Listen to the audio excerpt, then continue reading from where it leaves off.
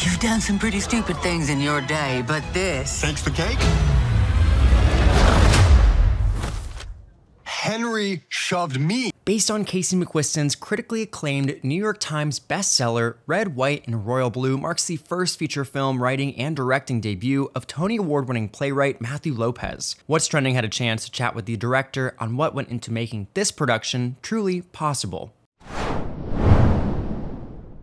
Matthew Lopez, known for his accolades in playwriting, directed the film from a screenplay he co-wrote with Ted Malawar. The movie was produced by a multitude of executive producers with collaborations with two-time Oscar-nominated director of photography Stephen Goldblatt and Berlanti Schechter Films Productions. How do you feel is what you might say to convince the world that we're actually friends? I love hanging out with this guy. The notable film stars Taylor Zakhar Perez as the son of the President of the United States, Alex Claremont Diaz, and Nicholas Galitzine as Prince Henry of the Royal Crown.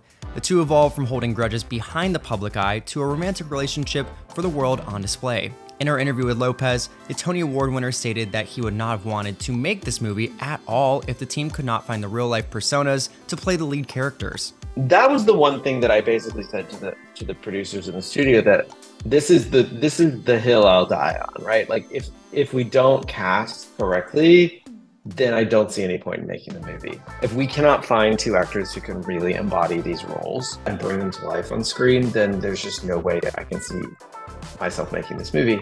In addition to casting, director Matthew Lopez mentioned that the production team set an incredibly high bar for what they want to achieve in the movie.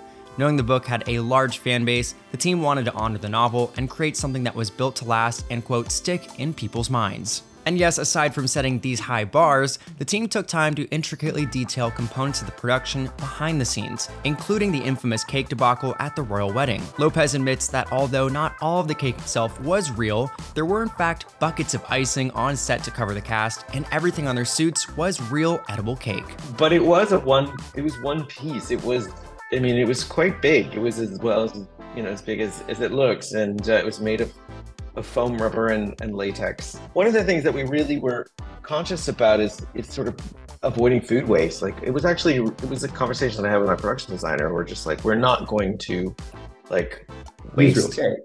And yeah, I mean, you have to use real cake in some instances, but I would say 90% of what you see in the movie is fake. In the end, Matthew Lopez stated that even though the book was quite lengthy in comparison to the film, the team could not fit everything they wanted into the movie. In order to do the novel justice that it truly deserved and keep the plot lines intact, Lopez stated that the team kept their focus on the relationship of their main subjects, Alex and Henry. When we were cutting the film and putting it together, and we obviously, we filmed more than we put into the movie, as you always do. It really was it became incredibly simple in that everything that was about Alex and Henry and the relationship belonged in the movie, and everything that didn't.